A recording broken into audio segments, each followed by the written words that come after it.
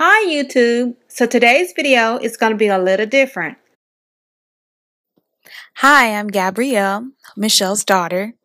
She's recently gotten me in the spirit with all of her fall decorating, so I decided to create a fall/Halloween vignette for my apartment. I'm going to show you how I put it together and how I made 5 easy and inexpensive DIY decorations. For this vignette, I started with my childhood desk that I'm using as a table. In the room, I already use a lot of grays, purple, and turquoise as an accent color, and a lot of my furniture is black, so I set up this trunk and these boxes I already had to match. I then added these mirrors and lanterns.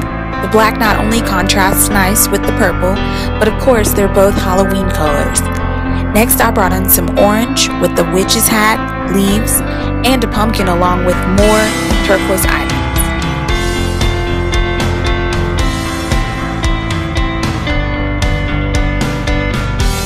Now for the DIY projects. For the first DIY, I used these mason jars I already had.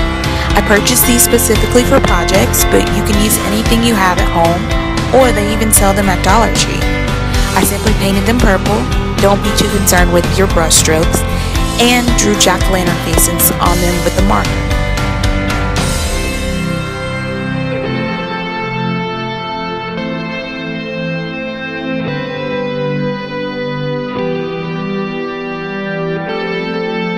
Candles are a perfect way to change the mood of a room.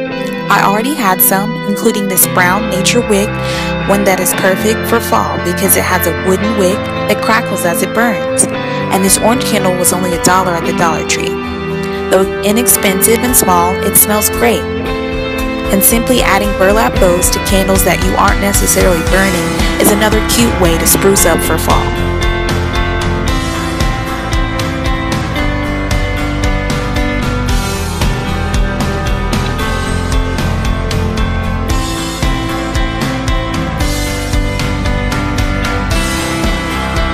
For this next project, I transformed this winter wreath into a fall one by covering it with burgundy. Then I added orange mesh and leaves from Dollar Tree.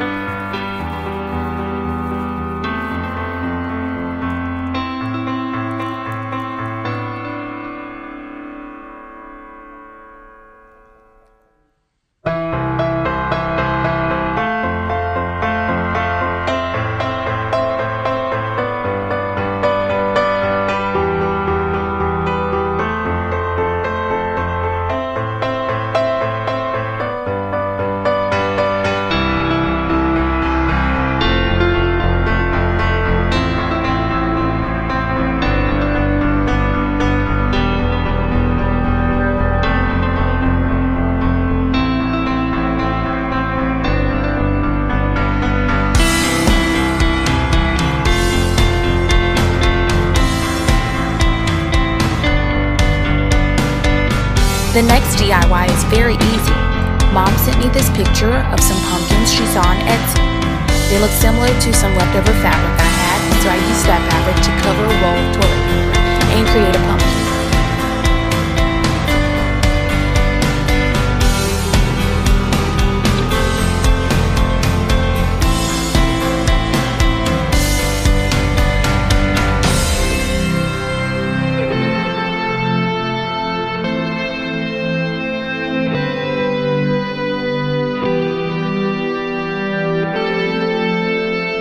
Lastly, I used this twine I bought at the Dollar Tree and paper I bought on the dollar aisle at Target to make a banner. I drew the triangles, cut them out, and attached them to the twine.